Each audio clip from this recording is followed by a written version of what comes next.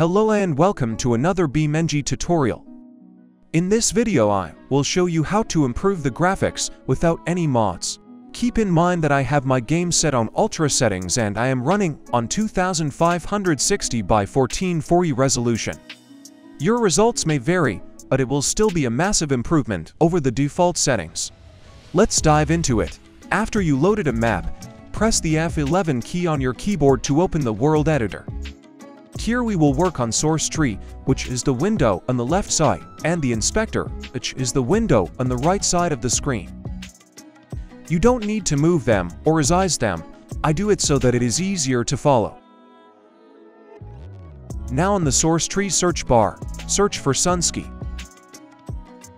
When you click on SunSky, the inspector window will get populated with some fields. Here you have to look for sky brightness field and set its value to a value between 100 and 120. This will increase the brightness of the sky.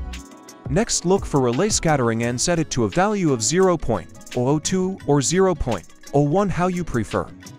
Now for the sun scale, this will dictate the color of the sun. I like to have it more towards orange. You can experiment to see which color you like the most. Next, look for ground albedo and set it to white.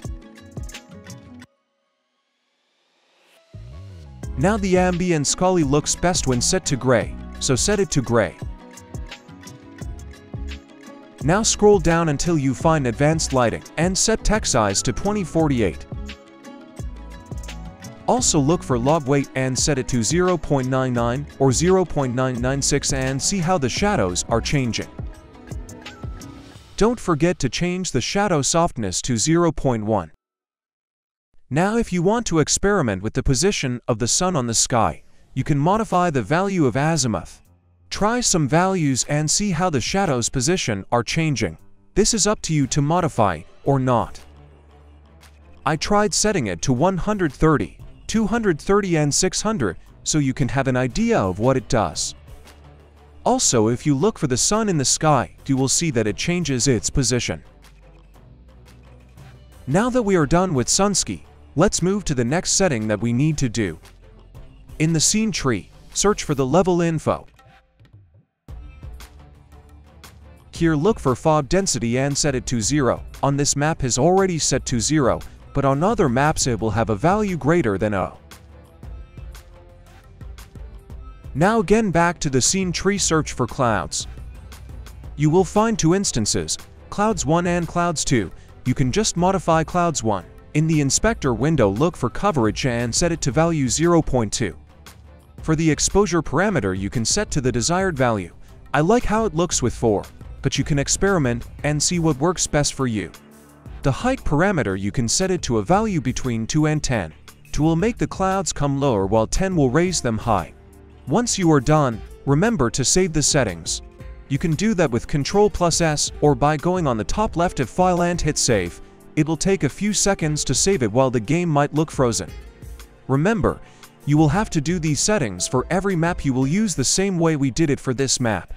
The good thing is that you will only have to do the settings just once on every map.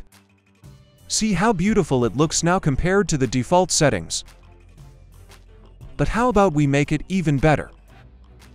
Go to Vehicle Config and then Color. Here toggle the configuration toggle button to expand the color configuration parameters. Set the chrominess to 100. Set the metallic to 45. Set the roughness to 36. And last, the clear coat and clear coat roughness to 0. These are the results. See how nice the paint is reflecting the light. Thanks for watching, and I hope you will have a great day.